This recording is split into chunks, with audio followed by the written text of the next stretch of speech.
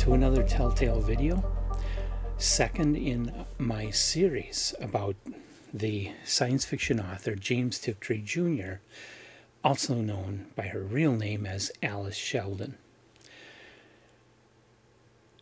Her second story is originally called The Mothership, and when it appeared in If Science Fiction in June of 1968.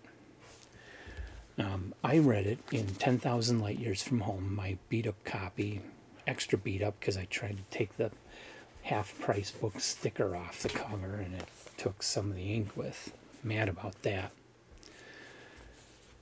But in here it's called Mama Come Home. So it's been published under two different titles. Like I say, this is only Tiptree's second published story.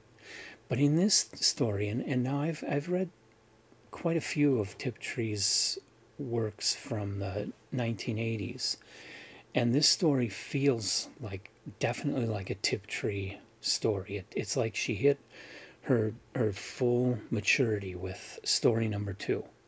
It's everything I remember and love about other James Tiptree stories.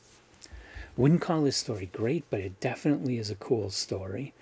The synopsis, basically, without spoilers, is that a spaceship lands on the moon and then sends a shuttle to Earth. And what comes out are 8.5-foot tall Amazon women. And they say they are from Capella.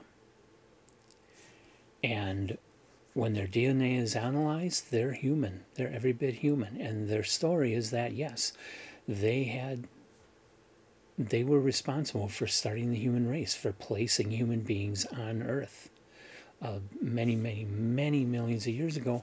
And Earth was on one of their star charts. And this ship, it's a cargo ship, decided to stop and check out this notation on the star charts and found human beings.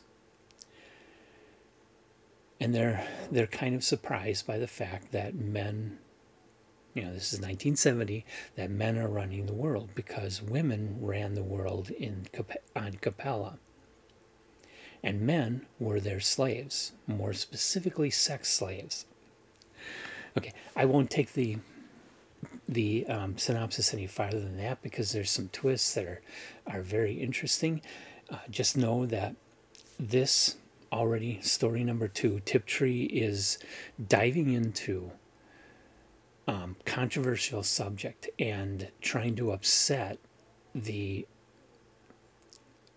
what were felt to be ridiculously moralistic standards of publishing in 1970 or 1968 in the case of this story.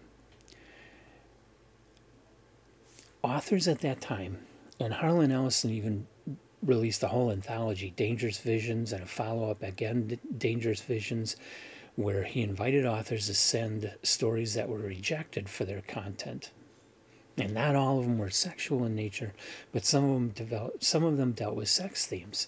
There were certain words and situations relating to sexuality that you were not allowed to put in at least the science fiction magazines.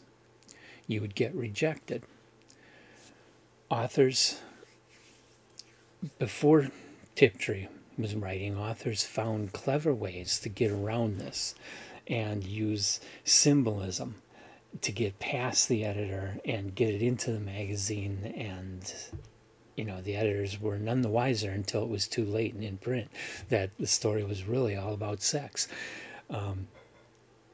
But by the late 1960s, people were getting kind of tired of being told that they can't talk about one of the most important human functions, human relationships in our lives. And they felt it should be allowed for writers to talk about these things. And outside of science fiction, there was a lot of this going on too, with writers starting to tackle sexuality. There was a more openness towards sex. You had men's magazines getting racier. you had movies, X-rated movies coming out to the theaters. There was kind of an interest in going down that route and talking about sex in more explicit manners. Now, Tiptree doesn't go so far as to have sex scenes. There's nothing like that, but there is mention of rape. There is mention of men being taken to be sex slaves. So there is subject matter that previously would not have gotten into print because it was considered going too far. Tiptree put it in this story, and she got Frederick Pohl to publish it. I believe Pohl was editing If in 1968. Tiptree got the story published, and she continued to do that in a lot of her stories, you know, bringing in references to sexuality. But like I say, at that time, you still didn't have outright sex scenes like you have in A Court of Mist and Fury, or, you know, books like that.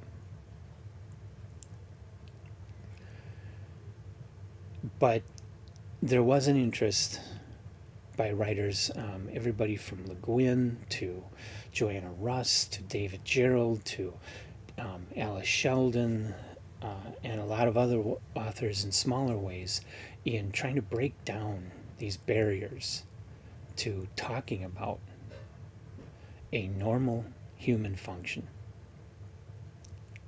Okay, so that's kind of the history and position that this story occupies, and I found it interesting. I did not realize this, that Tiptree went that far with story number 2.